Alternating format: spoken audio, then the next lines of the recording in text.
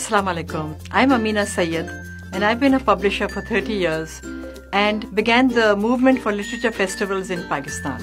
I'm a proud alumna of the US government-funded professional exchange program and was part of the International Visitor Leadership Program on Intellectual Property Rights in 2001. I'm the first woman in Pakistan to become the head of a multinational company, OICCI. Access to equal educational and learning opportunities is one of the basic human rights.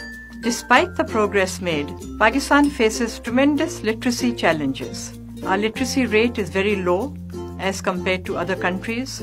There's a dire need to carry forward the momentum created by the Adab Festival Pakistan in the renaissance of reading, writing, and literature in Pakistan. Literature festivals should take place across the country and should become a powerful movement in Pakistan. I envision a Pakistan where every child, rich or poor, girl or boy, has access to equal educational opportunities. As we commemorate the International Day of Literacy today, we must all join hands, pool resources and contribute at individual level to empower educators, inspire students, and encourage leaders with the resources they need to make literacy accessible for everyone without any discrimination.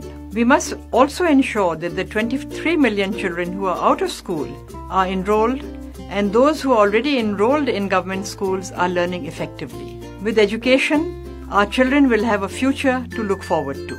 Pakistan Zindabad.